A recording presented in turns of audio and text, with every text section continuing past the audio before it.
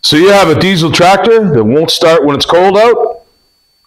I'm going to show you why it won't start, and I'm going to show you how to fix it for like 150 bucks. Let's get into it. Okay guys, so you got an old diesel farm tractor like what I got, an old weapon like this, and the first time that it got real cold out this winter, it wouldn't start. You cranked and cranked and cranked and cranked until the battery was dead, nothing. You might even have had it plugged in and it still wouldn't start. So here's how you fix that, guys. The trouble is with a diesel engine, it doesn't work like a gas engine. It works on compression alone. The engine has to compress the air in the combustion chamber so hot that it ignites the fuel. So the compression's like 5 times higher than it is in a gas engine. That takes a lot of cranking, a lot of battery cranking, and you got to get it nice and hot or it's not going to start. So one of the first things you can do to fix that is install a proper block heater, a circulating block heater. So right here is the unit I bought. It's a circulating heater, okay? It's got right here, there's the inlet, which is on try and find the very lowest point on the block that you can. You can use the lower rad hose if you have to, that's fine too. But I found this port right here, I used it, it's the lowest point on the block. It draws it out, it heats it, and it pumps it up, and I put it in right there. Now it may differ where you're going to put it in on your machine, because you might have different fittings, of course, but I had a port right there that I threw a hose barb in and ran it there. So that circulates the coolant all the way from the bottom, pumps it up and all the way around, and it keeps going around and around and around. It'll warm that engine up in an hour, warm enough to start. In minus 20 Celsius, no problem whatsoever. Originally this machine had a block heater right here. There was a heating element in this little housing right here. All it did was heat this little area right here. And so that's not enough. You want to be able to heat the whole combustion chamber all the way across. And that's what this thing will do for you, because it circulates the coolant all through the water jacket and warms it right up.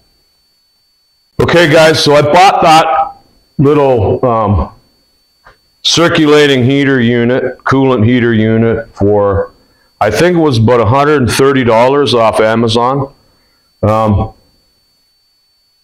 That's pretty cheap insurance, I think.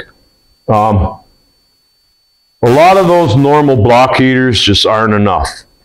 Now it's worth mentioning that this old machine doesn't have glow plugs in it. So you don't have that starting aid like a lot of newer machines will have.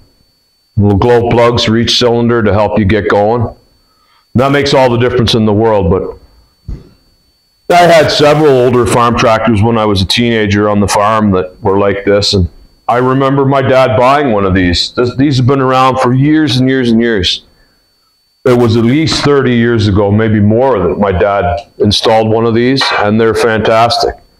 This will solve a lot of trouble. Your tractor will fire right up, no problem at all. It's also worth mentioning, if you're going to keep this outside, a lot of guys, I see a lot of guys with, they don't really have a shop to put it in or a shed to put it in, and they leave it outside.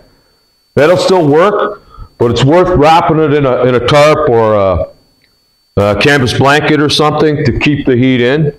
If you have a real high wind chill, cold wind, the heater will struggle to keep up. But if you throw a tarp over that, it'll keep the heat in and she'll fire up. I've done that many times and it works fantastic.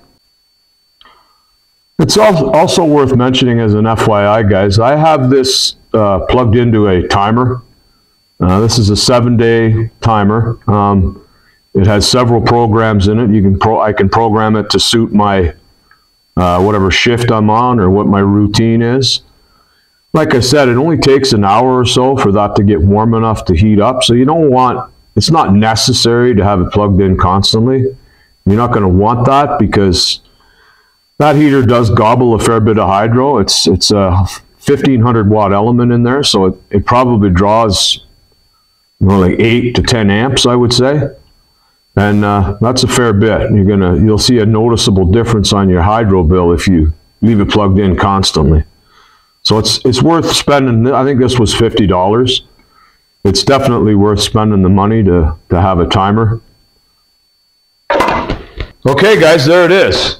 Problem solved for $150. So make sure that you buy some decent hose for this job. You don't want to use just regular garden hose. It won't take the heat. You want to have a decent heater hose. So spend a few dollars on that. You'll be glad you did. All right.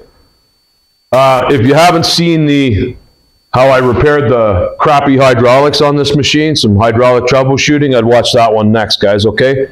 Talk to you soon.